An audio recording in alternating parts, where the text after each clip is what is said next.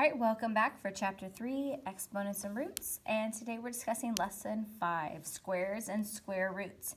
Before we get started with this lesson, I think it's really important to talk about perfect squared numbers. If we talk about this and understand this, it's going to make the entire lesson easier. So, let's talk about it. So, perfect squared numbers, what they are, would be like 1 squared. 1 squared is the same thing as 1 times 1, right, which is 1. 2 squared is the same thing as 2 times 2, which is 4. So 1 is a perfect squared number, 4 is a perfect squared number. Then we can just keep going. 3 squared is the same thing as 9. 4 squared is the same thing as 4 times 4, which is 16. 5 squared is the same thing as 5 times 5, which is 25. 6 squared is the same thing as 6 times 6, which is 36. 7 squared is the same thing as 7 times 7, which is 49. 8 squared is the same thing as 8 times 8, which is 64. 9 squared is the same thing as 9 times 9, which is 81. 10 squared is the same thing as 10 times 10, which is 100. 11 squared is the same thing as 11 times 11, which is 121. 12 squared is the same thing as 12 times 12, which is 144. 13 squared is the same thing as 13 times 13, which is 169. 14 squared is the same thing as 14 times 14, which is 196, and we're going to keep going. 15 squared is the same thing as 15 times 15, which is 225. 16 squared is the same thing as 16 times 16, which is 256.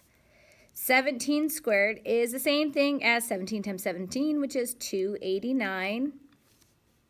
18 squared is the same thing as 18 times 18, which is 324. And 19 squared is the same thing as 19 times 19, which is 361. And lastly, 20 squared is the same thing as 20 times 20, which is 400. So these right here are all perfect squared numbers.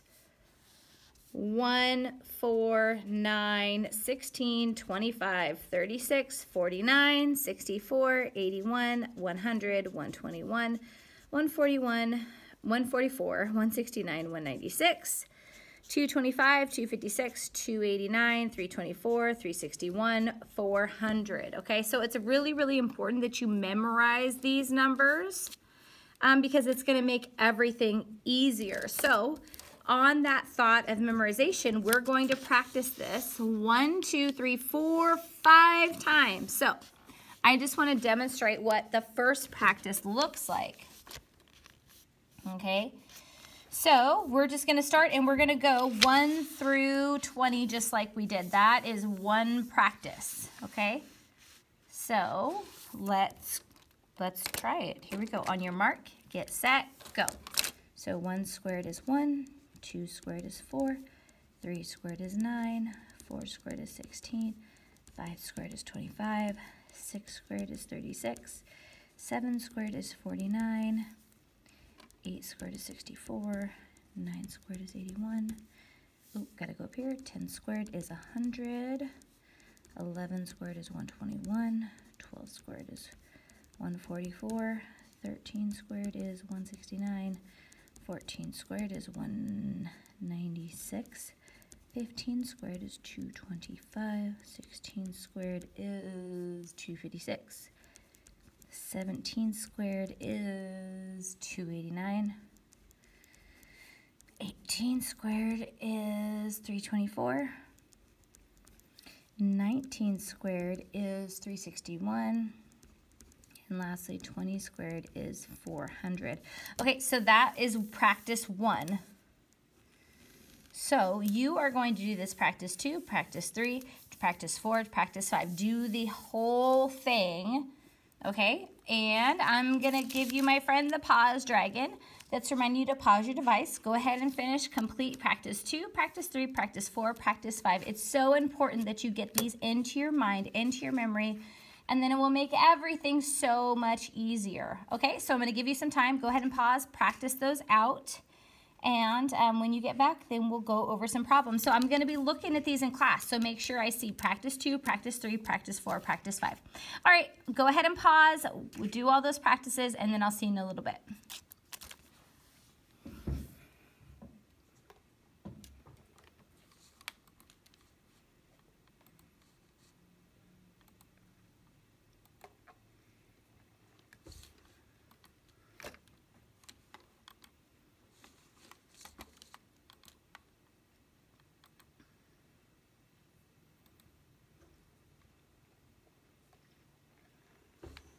All right, we're back.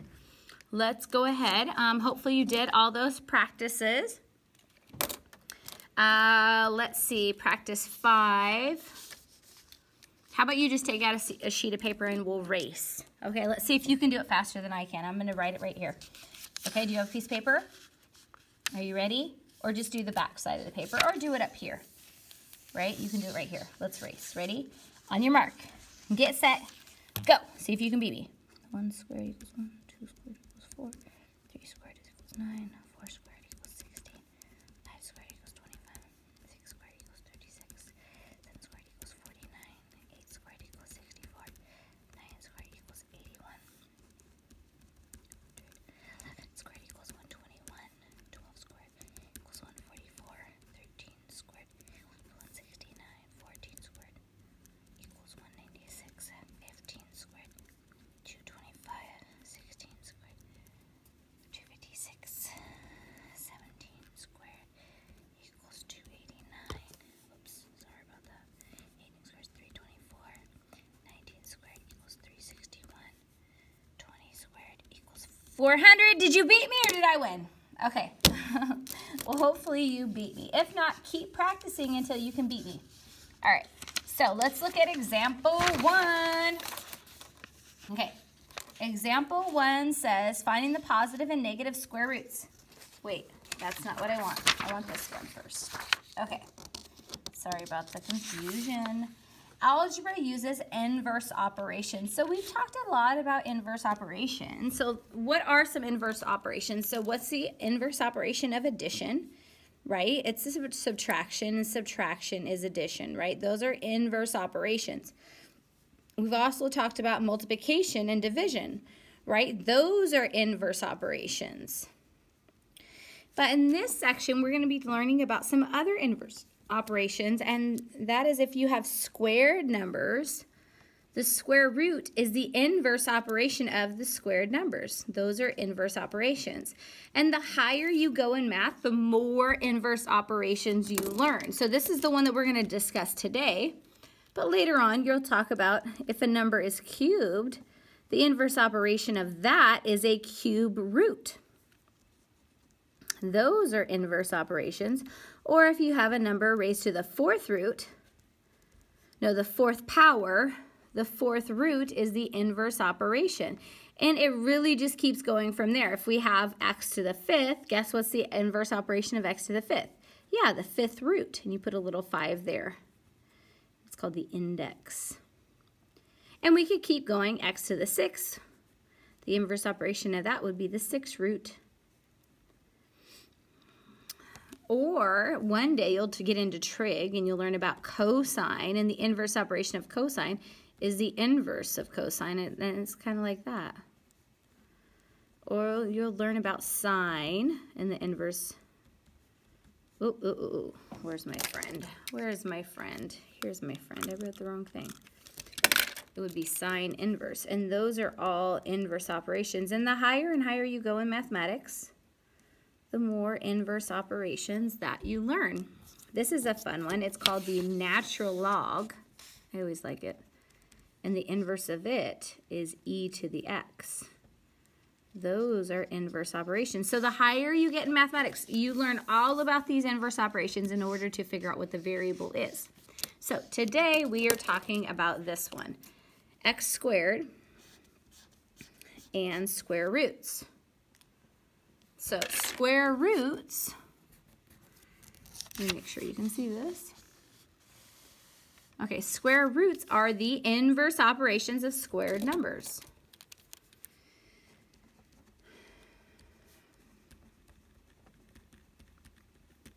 Okay, every positive number has 2 square roots. So every positive number has 2 square roots. One positive and one negative. This radical symbol indicates the positive or principal square root. This symbol with that negative in front of the radical sign, that indicates the negative square root.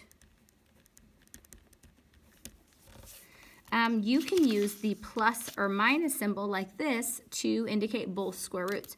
So let's say we have, let's take this square root of 16. Now 16 is a positive number. That means we're going to have two square roots, one positive and one negative. Now 16, we know that that's a perfect squared number, right? So instead of writing 16, I know that 16 is the same thing as 4 squared. So this is the same thing as the square root of 4 squared because 4 squared is 16. Now this square root and this squared, they're inverse operations. So what I like to do is they like to cancel each other out. But there was this game back in the day, it was called Fruit Ninja. So I feel like the square root and the square, they fruit ninja each other out and they cancel each other out. And what you're left with is 4. Well, really, plus and minus 4 because there's a plus 1 and there's a negative 1. For the square root of 16. All right, let's go ahead and look at some problems. So that's what it's talking about for the plus and the minus. Now these first ones, we're going to kind of do the positive one and the negative one independently of each other.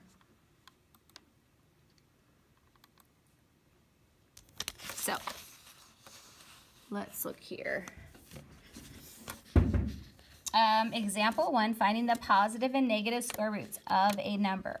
Find the two square roots of each number. Okay, so 81, we're going to find, right, this is the positive root of 81, and this means the negative. Well, 81, that's one of those perfect square numbers because we know that 81 is the same thing as 9 squared, right? So I'm going to write this, the square root of 9 squared.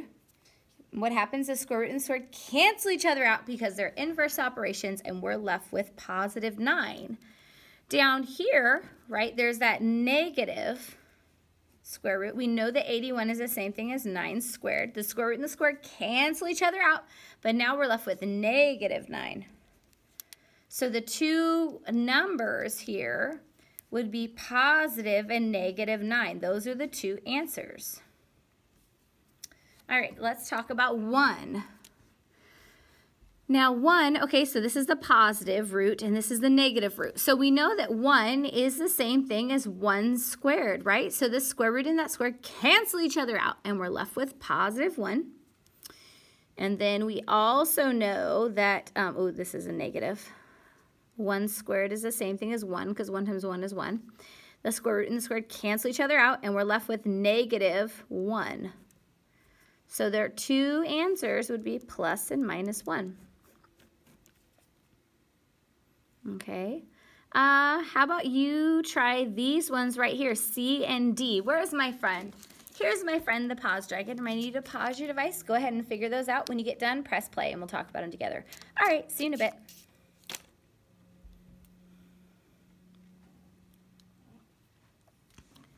Okay, let's see how you did. All right, so we know 144 is a perfect squared number because it's the same thing as 12 squared, right? So this square root and that squared cancel each other out and we're left with 12. That's the positive root. And then this is going to refer to the negative root. So we have negative, the square root of 144 is the same thing as 12 squared. The square root and the squared cancel each other out and we're left with negative 12. I don't know if I can fit it in there. So our two answers would be plus and minus 12. So if you got that one right, great job. Okay, let's look here at the square root of 49. That's the positive one. And then the negative square root of 49, that's the negative one. So we know that 49 is a perfect squared number, which is the same thing as 7 squared. So I'm going to write the square root of 7 squared, right? And then down here, I'm going to write negative square root of 7 squared. What happens? The square root and square root cancel each other out. I'm left with 7. The square root and the square root cancel each other out. I'm left with negative 7, negative 7, and my answer is plus and minus 7. Perfect. Okay, let's come down here. So we are going to be finding the positive and negative square roots, right, of a number. So that means we're going to go the square root of 100, that's going to be the positive one, and negative square root of 100, that's going to be the negative one.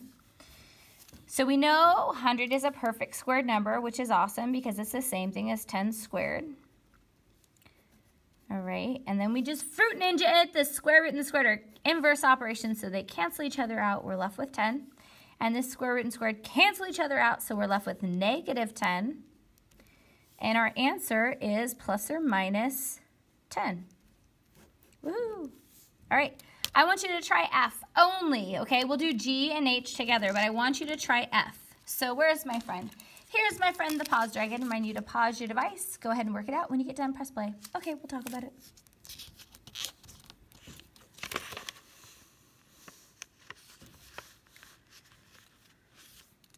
All right, let's see how you did. Okay, so 225, you should know that that is the same thing as 15 squared. And I just love it that we have these numbers memorized because it's so much easier. Okay, so square root of 15 squared, that's going to be the positive one. And then it also has a negative one, right?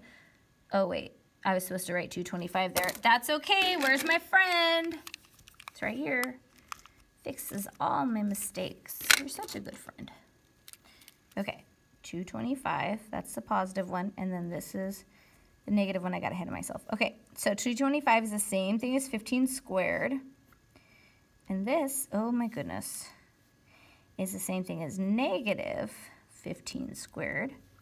The square root and the square root cancel each other out. We're left with 15. And the square root and square root cancel each other out. We're left with negative 15. So our answer is plus or minus 15. If you got that right, yokedinky musha, you did a wonderful job. All right, woo, we have a fraction. Okay, it's getting intense up in here. Okay, so if we're gonna take the roots of this, it's not a big deal. We can do this. Okay, so when we do this, taking the square root of the entire thing is like taking the square root of each individual thing. So instead of one problem, we basically have two problems. Okay, so this is the positive, and then this would be the negative 1. So we know that 49 is what's that the same as? That's the same thing as 7 squared, right? And 25 is the same thing as 5 squared. And then down here we have our negative, and it's the same thing. 49 is the same thing as 7 squared. And this is the same thing as 5 squared. And then what do we have? Inverse operation. The square root and the square root cancel each other out. We're left with 7 on top. The square root and the square root cancel each other out. We're left with 5 on the bottom. This square root and square root cancel each other out. We're left with negative 7. And then the square root and the square root cancel each other out, and we're left with 5. So those are our two answers, plus and minus 7 over 5. Okay, now it is your turn, ladies and gentlemen. I want you to go ahead and try this one right here. 16 over 81, and find the two roots involved there. Here's my friend the pause dragon. Remind you to pause your device. Go ahead and work out H. When you get done, press play and we'll talk about it. All right, see you in a bit.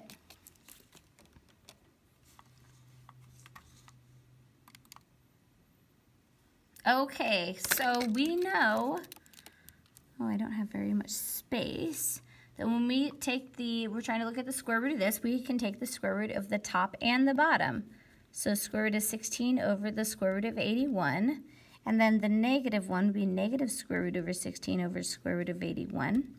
We know 16 is a perfect squared number because it is the same thing as 4 squared. 81 is also a perfect squared number because it's the same thing as 9 squared. It's so nice when they are perfect squared numbers. This is a negative, the same thing, 4 squared over square root of 9 squared. And then just a lot of fruit ninja. The square root and square root cancel each other out. Square root and square root cancel each other out. We're left with a positive 4/9.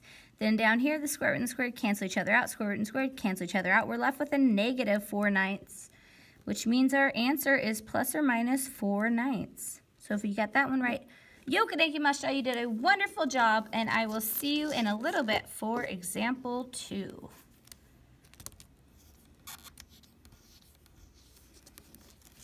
I'm trying to move this paper up. 4/9.